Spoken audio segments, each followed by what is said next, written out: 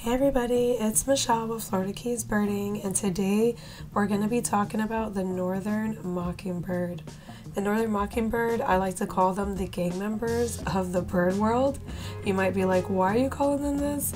Well, maybe it's because when you walk around your neighborhood, if you might have noticed, they're always kind of posted up on the same corner, just kind of watching and waiting for somebody to step on their territory. Mockingbirds are quite brave and territorial, and they do not play any games.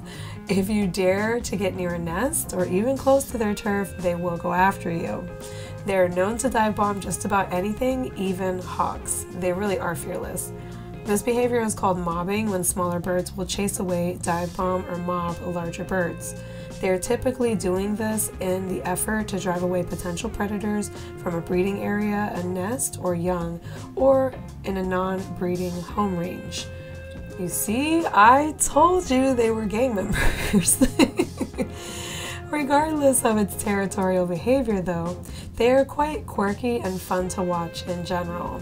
A group of mockingbirds is called an echo, an exactness, a plagiary, and a ridicule. Well, you know, I could see a couple of those names there fitting a group of mockingbirds. The reason they're called a plagiary though is because they basically plagiarize calls from other birds.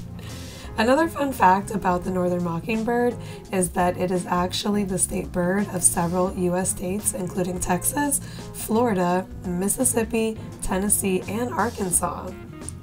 So as far as diet goes, the Northern Mockingbird is a common bird to backyards, but they don't really often visit feeders. You can kind of encourage the mockingbird though to come visit your yard by keeping an open lawn and providing fruit trees, bushes, including mulberries, hawthorns, and blackberry brambles. I have found that they also really love bird baths, and mine seem to come daily for a dip. They also kind of like raisins. Sometimes I put raisins out there and they will come and eat raisins too.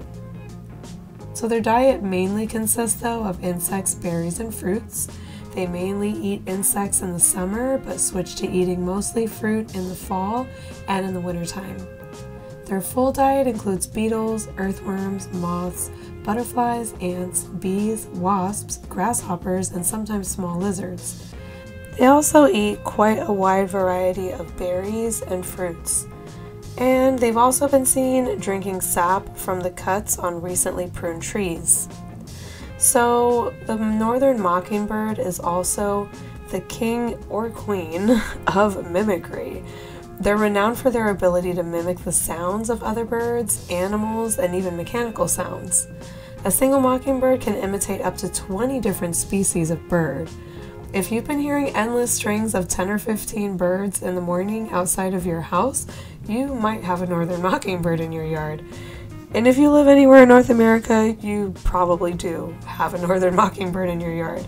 Their range is pretty vast when it comes to the United States and North America.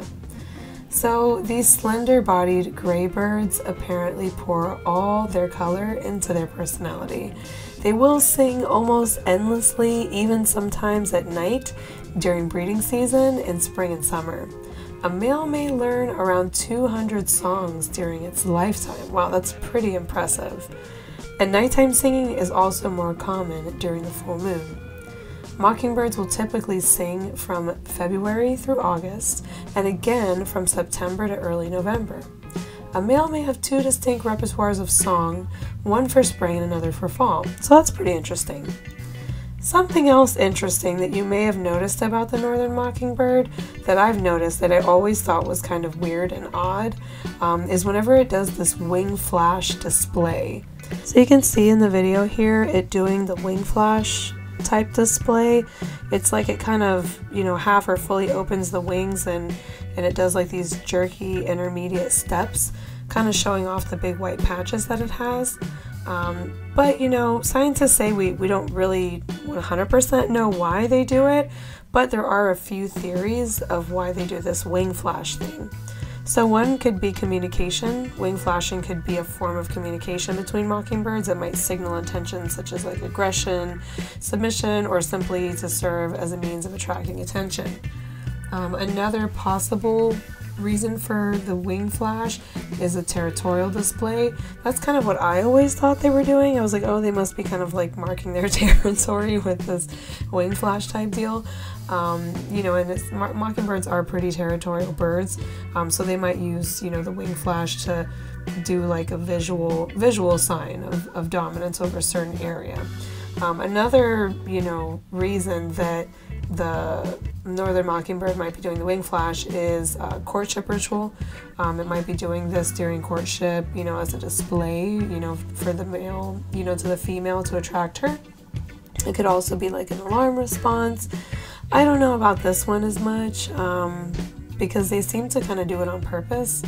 But and then the last one was social interaction. They might be doing it to, you know, socially interact between other mockingbirds, helping to reinforce social bonds with a group or a pair.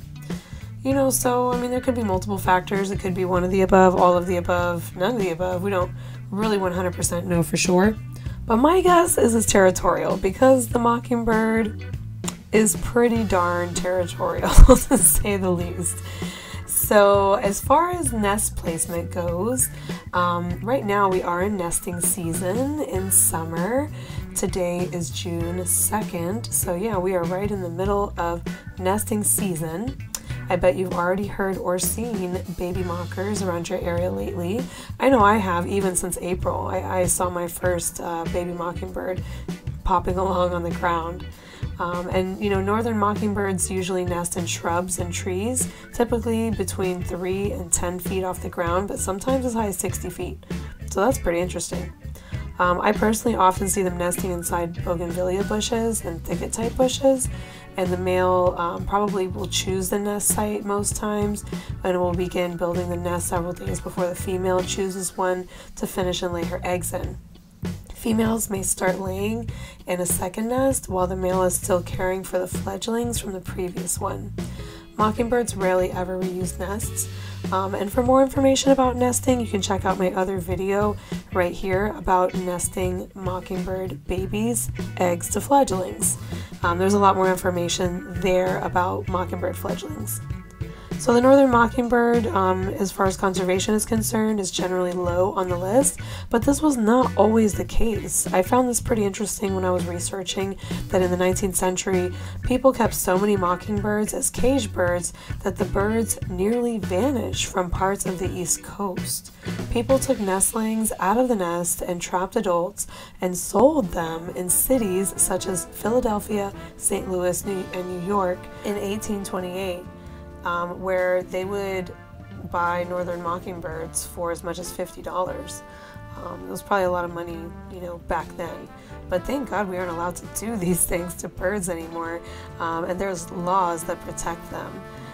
But despite those losses, the northern mockingbird is common and widespread today, and their populations have rebounded from the lows in the early 19th century.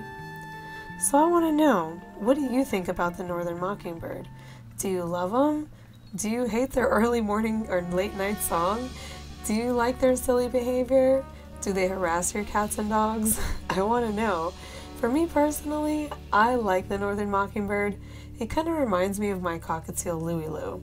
Territorial, fearless, and with a beautiful song. Keep protecting those streets, northern mockingbird. You and the rest of the bird gang.